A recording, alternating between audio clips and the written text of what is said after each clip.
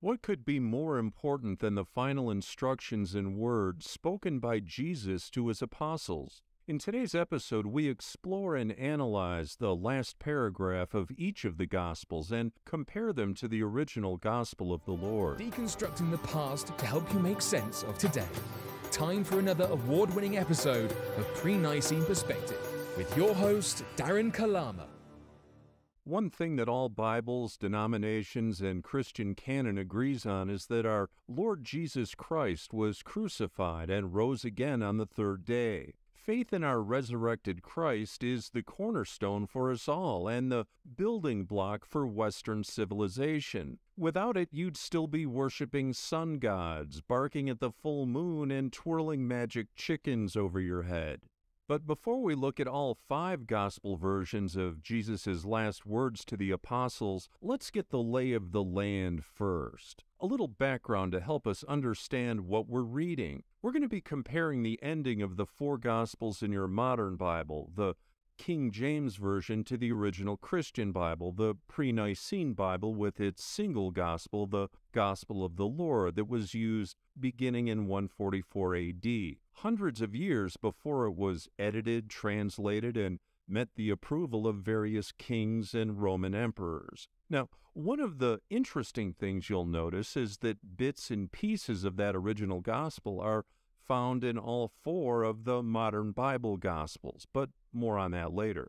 For now, let's set the stage on the 4 Gospels in the modern Bible and what all churches agree on. First, all of the Gospel authors are anonymous. They might have first names attached to the front, but all 4 are anonymous. Even if you wanted to pretend they weren't anonymous, 2 of the 4 weren't apostles. That would be Mark and Luke. In fact, Mark and Luke never met Jesus, but coincidentally, their Gospels came out after traveling with the Apostle Paul and seeing the original Gospel. I'll have links in the show notes if you'd like to see earlier episodes that we did on that story. So, back to the task. All 4 Gospels have different endings and feature different apostles in the main roles adjacent to Jesus in the last paragraph. And each of the 4 have Jesus pronouncing a different set of last words and instructions before he ascends to heaven again. It's a kind of a Shoney's buffet of endings and last words, each gospel different from the other, like the alternate ending of a book or movie. I guess pick the one that you like best. Now, keep in mind as we go through this that these are supposed to be some of the most important words ever spoken by Jesus, his last words and commands to the apostles before ascending to heaven. But none of the 4 anonymous authors can agree on what they were. Now, to spare you a never-ending warren of rabbit holes, I'm going to make life simple, and we're going to start with the last paragraph of the original, the Gospel of the Lord, and then begin our comparisons and analysis. For new viewers and listeners, the Gospel of the Lord is the revelation received by the Apostle Paul from Jesus on the road to Damascus. You might know it as the Revelation. And we know he got it directly from Jesus because he tells us that in Galatians. But don't take my word for it. It's even in the modern Bible. In fact, let's read it together. But I certify you, brethren, that the gospel which was preached of me is not after man, for I neither received it of man, but by the revelation of Jesus Christ." Unquote. Now, that sounds a lot better than using anonymous authors, doesn't it? So let's start there with the Gospel of the Lord, the Gospel with Paul's and Jesus' name on it, and read its final paragraph. "And as they spoke these things, Jesus himself stood in the midst of them, and said unto them, Peace be unto you. But they were terrified and affrighted, and supposed that they had beheld a phantom. And he said unto them, Why are you troubled? And wherefore do reasonings arise in your hearts? Behold my hands and my feet, that I am myself. For a spirit has not flesh and bones, as you see me have. And while they still disbelieved for joy and wondered, he said unto them, Have you here anything eatable? And they gave him a piece of broiled fish, and of a honeycomb. And he took it, and ate before them. And he said unto them, These are the words which I spoke unto you, while I was yet with you, that thus it was necessary for the Christ to suffer and to rise again from the dead the third day, and that repentance and remission of sins should be preached in his name among all nations. There, that is the original, unedited last paragraph, the core Christian canon, just as millions of the first Christians had it in 144 A.D. Now, there's a couple things of interest. One, Jesus was in human form upon his return to the apostles, just as he was in human form when he descended to earth the first time at Capernaum. Did he require a human birth to visit the apostles for a final time after his resurrection? Of course not, no. He's the Son of God. He simply ascends and descends from heaven and takes on a human form. And he proved it to the apostles. He ate food right in front of them. Now, a spirit can't do that, only a human. They even saw the wounds on his hands and feet. Now, the second item of note are his last commands and instructions to the apostles. Repentance and remission of sins should be preached in his name among all nations. Now let's take a look at the last paragraph and words from the 4 anonymous Gospels. We'll do it in order of relevance from least to most and see how they stack up against the original, and if we can learn anything. We'll start with John. Now, John is a little self-absorbed. In his final paragraph, it's mainly a discourse about John being the favorite apostle who Jesus says will live forever. And special mention is made of Peter's betrayal. Now, is this a clue about some wrangling between John and Peter? Who knows? It's also worth mentioning that John claims in John to be the only apostle that showed up for the crucifixion. Now, for the purposes of our discussion, the only item of interest is that it says Jesus appeared to the apostles on 3 different occasions. And there are no final instructions and commands to the apostles in John. Moving right along to Matthew. Matthew tells a story of Jews bribing Roman soldiers to say that the apostles took Jesus' body out of the tomb and that there was no resurrection. Now, I actually find this pretty believable. The rest revolves around Jesus appearing to them after they were told to go to a mountain in Galilee. Now, this also makes sense in that Jerusalem would have been a very dangerous place for them to be as the Jews were looking to kill them all. Galilee would have been much safer. And Jesus' final instruction to the apostles is to teach all nations and baptize them in the name of the Father, the Son, and the Holy Ghost. Now, given that the totality of Matthew reads like a guest list at a bar mitzvah, I was pleasantly surprised by the final paragraph and its lack of obtuse Judaizing. Now, next is Mark. And in Mark, Jesus appears first to Mary Magdalene. Mary tells the apostles of his visit, but they don't believe her. Later, Jesus appears to all 11 apostles during a meal and upbraids them for having hard hearts and not believing Mary, and by extension, not believing his resurrection. Now, unlike John, Mark's gospel has Jesus delivering a lengthy list of final commands and instructions, including preaching the gospel to all the nations, that those who believe and are baptized will be saved, but those who don't believe will be damned. Jesus also tells them that in his name, those that believe will be able to handle serpents and drink poison and not be harmed.